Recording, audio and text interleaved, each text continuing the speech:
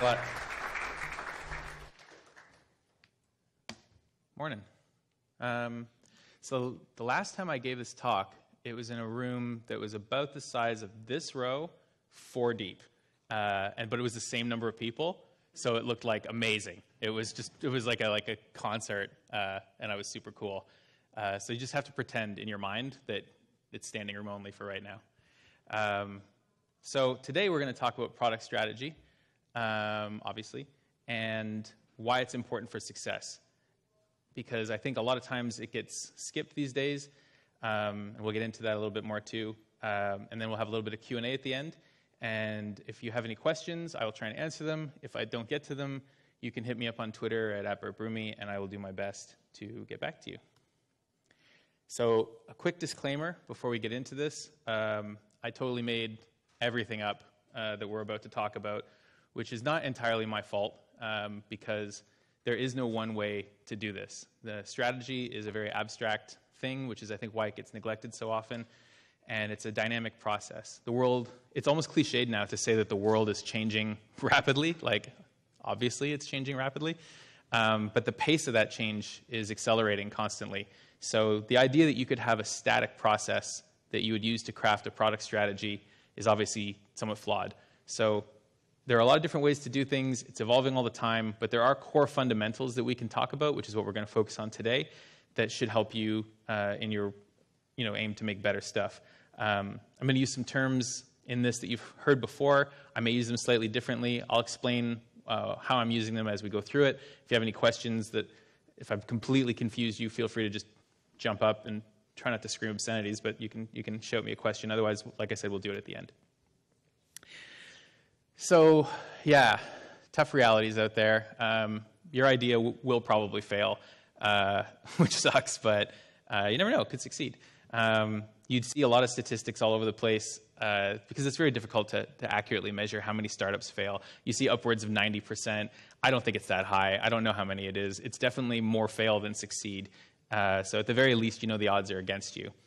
So there have been efforts, obviously, to mitigate this problem, to combat this. So the way that they've tried to do it is, one example is there was a book that came out called Lean Startup, and there were some really good ideas in that book, and it was all about how to approach these, and I think that there's a lot of good, valuable content in there, but unfortunately, that book has also been used to a large extent, and some of the ideas and things that have been riffed off of that, the ideas, have been used as a complete substitute for strategy, which I don't think is a great idea, because without any planning and strategy, you're basically using a brute force attack. It's try something, fail, pivot. Try something, fail, pivot. And you just keep doing that over and over until you run out of money. And you can do that, and it might work. It has worked for some companies. But the more you can actually increase your odds of success, the faster you can get through that rough patch of trying to find a decent product market fit and get on to actually refining and building the product or the company that you're trying to build. And if it's not your company, if you're a designer working on it, you're still, especially in a startup, you're going to be involved to some degree in the strategic thinking, or you should be. So I think it's just really good for everyone to have a grounding in this and recognize some of the benefits that it can give you. So people tend to build first and ask questions later, and to some degree that's okay, but it's good to have like the starting spot that we were talking about. So how do you beat the odds? Well, I mean, it's pretty obvious, right? You make something that people want, which seems, you're like, why did I buy a ticket to this? But it's a little trickier than that, right? Because having a product that actually meets a genuine need is a great way to increase your success. But how do you identify and then articulate and then design a solution to meet that need? Because those are really the three things that a strategy is going to help you do, right? Is you have to identify what the problem is you're trying to solve, which I think a lot of people feel that they have, but they haven't really. It's like if you hear someone say, like, well, I don't know what kind of art I like, but I'll know it when I see it. You're not going to know it when you see it. It just means you haven't really actually thought about it yet, and you're going on a gut instinct, which is, I guess it's okay if you're buying art, unless you're an art dealer. But for creating a product strategy, obviously you want something a little more rigorous. So there are a lot of different ways. By the way, I'm sorry if this is a disturbing one. There are a lot of different ways to get to this endpoint that we're going to talk about, and none of them are perfect for every situation. So Some things, for example, that make a difference are your personal level of experience and skill in the world of strategy. How mature is your organization? Is your CEO someone who already understands the value of strategy, or are they someone who just kind of had a really cool idea and put together a team and you're making a go for it? What types of skills does your team have? What resources do you have? How long is your runway? How much money do you have? All of these things are going to affect how you approach strategy and how much time you spend on it. So today we're going to go through some basic techniques, and you can create your own product strategy.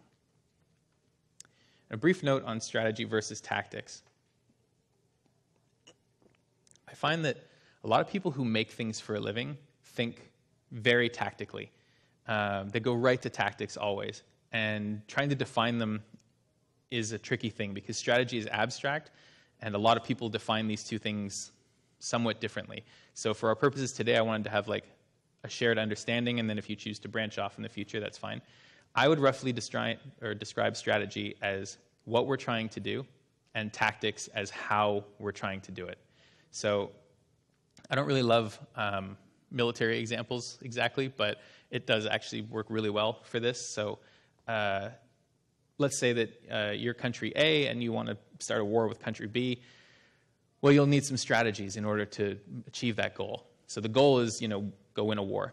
Your strategy might be, let's attack them first before they're ready. And so but that's not enough, right? So people will be like, oh, okay, attack first, good, that's our plan. But that's really just your strategy. You need tactics to implement that strategy. So what are some tactics you could use to make that happen?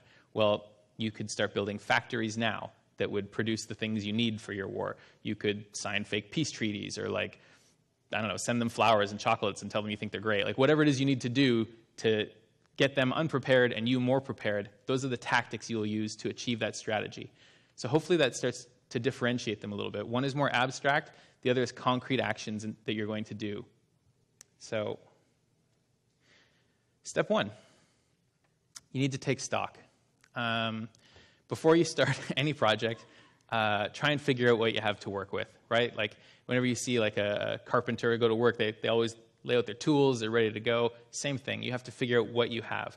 So if you're at a large organization, there's probably already processes in place or mentors that you can lean on, things that will help you start down this path. If you're at a really small company, you may be like totally on your own and have to figure this out from scratch. So gather up whatever you've got. So for example, is there a business plan? It's shocking how many startups don't have a business strategy or plan. They're just like, this thing's cool, people will buy it. But you have to have one. Something that tells you what the business is about. How are you going to make money? What advantages do you have? Why does this business exist? And when you have these things, then your next step would be to look around and see, has anyone done any research? Is there anything that's already available for you? So things like a competitive analysis, ethnographies, market needs. There's like a million different things you can do. Context labs, gap analysis. I mean, there's literally dozens and dozens of types of research. There's a really good book. I forget the name of the woman who wrote it. It's called Just Enough Research, and it's from a series of books called A Book Apart. It's really good, and it's really short, and it just gives...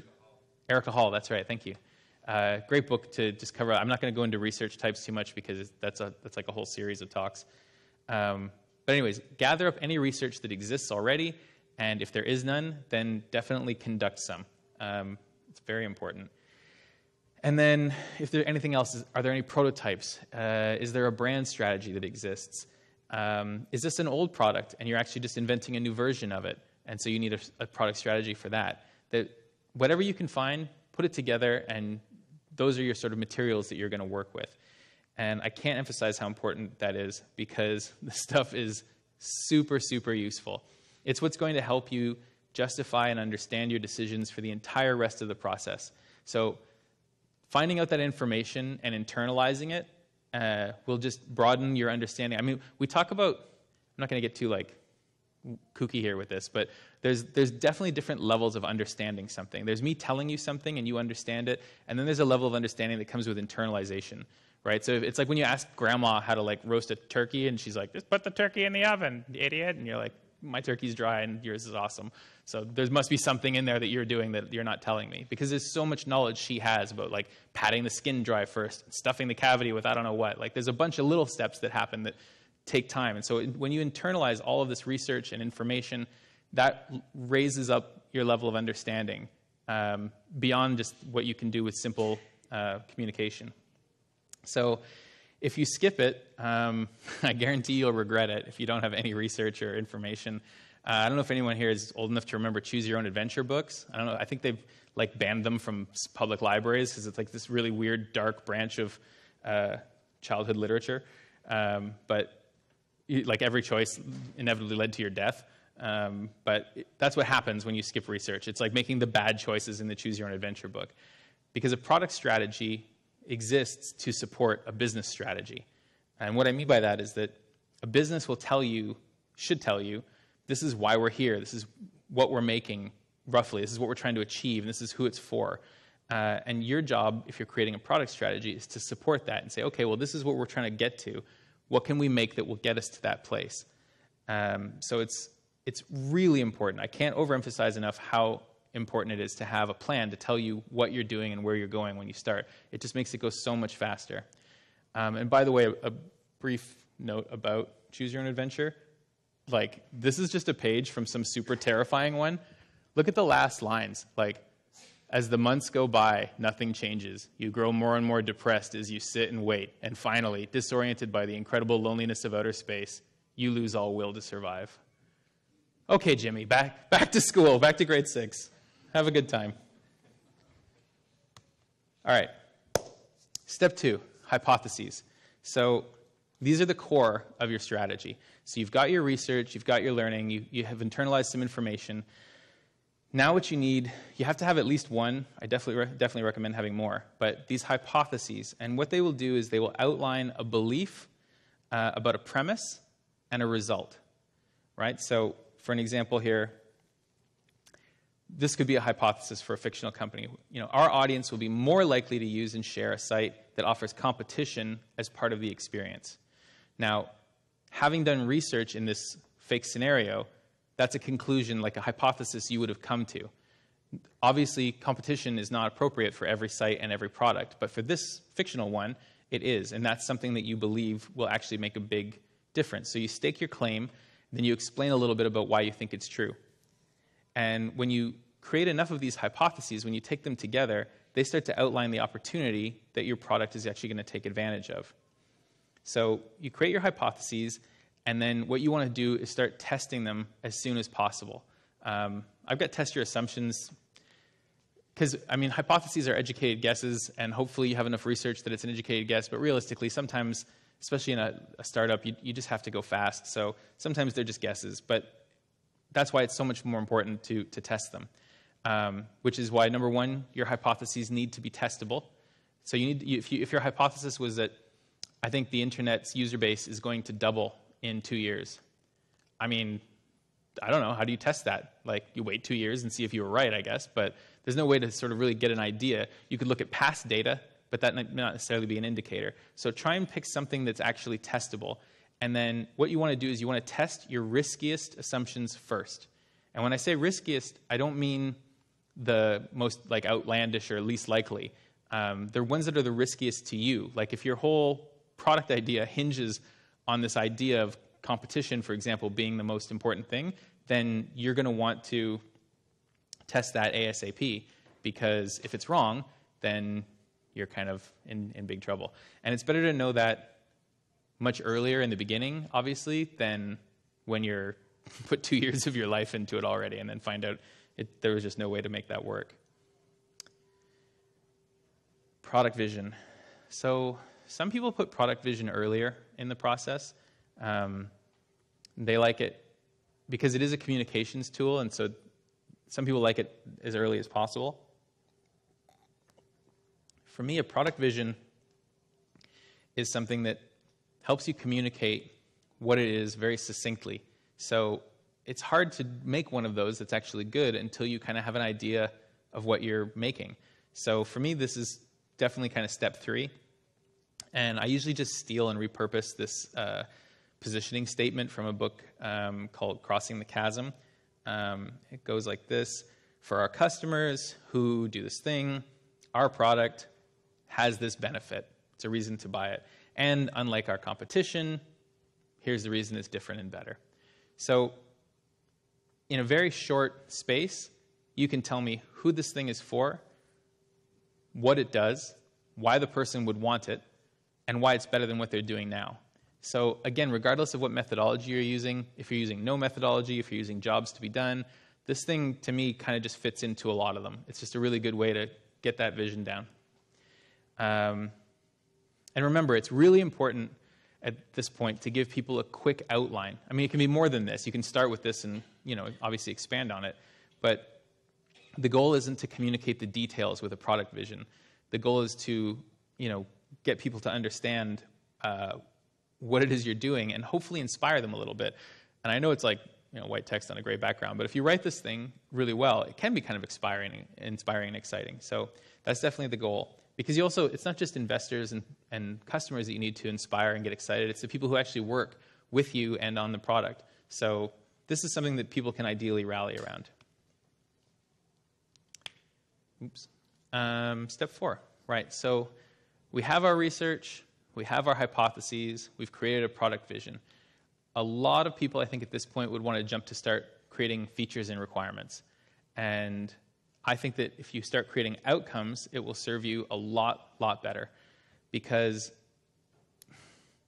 what you want to figure out is, what will things look like when your product exists? How will things be different? What will be better?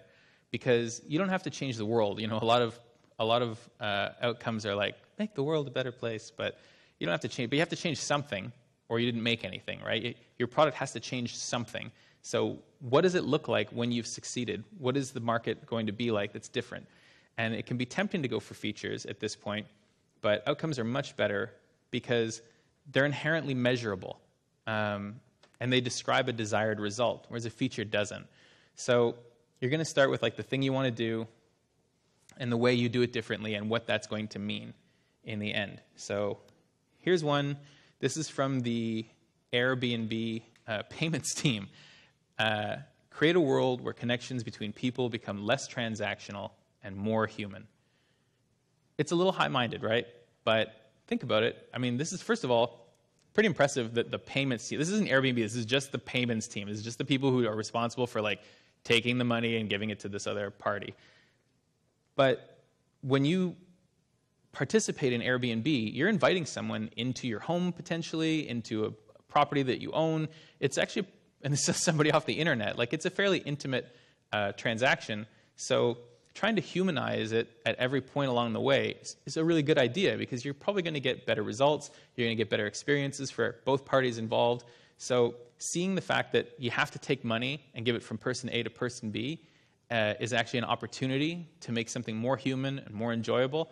I mean, that's super smart. That's probably why Airbnb is kicking ass and taking names, right? But it just shows you that there's opportunities all over the place to find them and create these outcomes.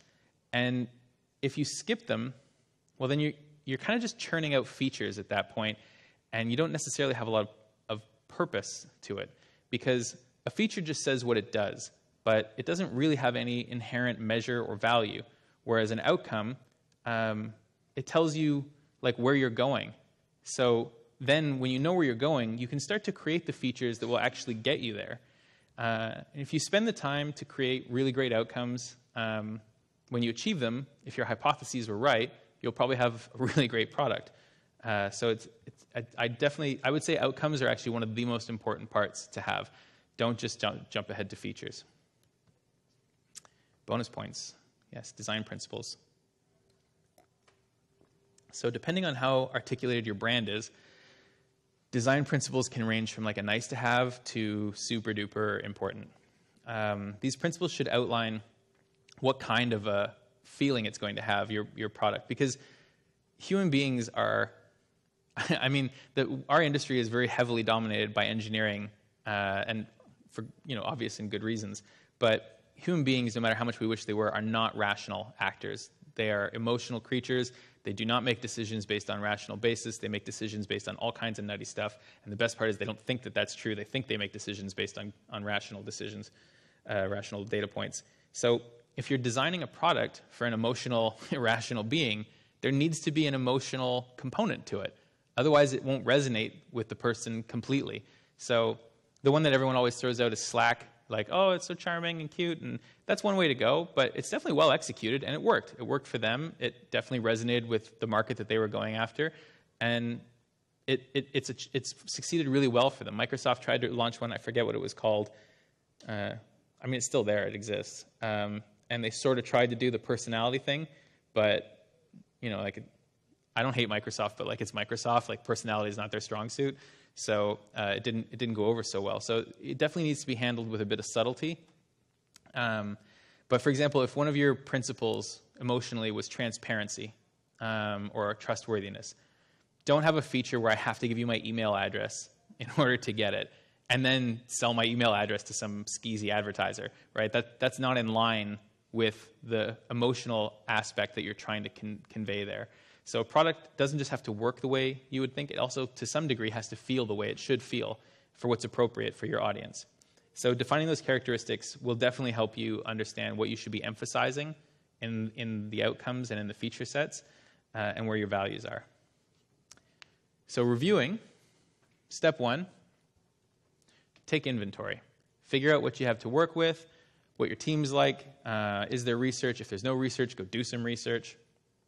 And then collect everything you can to form some hypotheses. So hypotheses will tell you, why are you doing this, and what is the opportunity? And when you take them together, they start to create your product, which you then communicate using a product vision. And that product vision should get people inspired. It should communicate really clearly and succinctly what it is you do, how you're different, and start to get people believing that you're going to succeed. And then you want to create some outcomes. And this is your first step, I think, your really first big step out of the abstract and more into the tangible, because this is going to tell you what things will actually look like when you succeed and what will have changed, and in ideally a measurable way. And then finally, what kind of thing are you making? What's it going to feel like?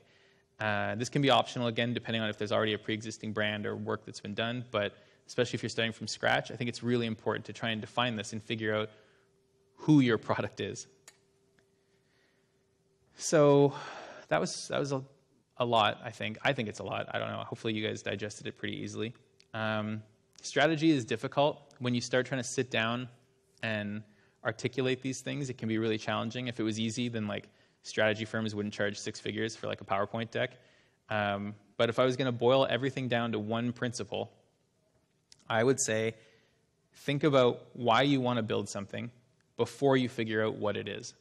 That's kind of the key approach here, is we don't ask why that often. At least in my experience. I've worked at a lot of places where we didn't ask why as much as we definitely could have. And when you stop and start to question things before you just dive in, it makes your efforts just that much more efficient and your returns that much greater. So again, want to emphasize this is just a starting point. These are the basic approaches that you might use to create a product strategy.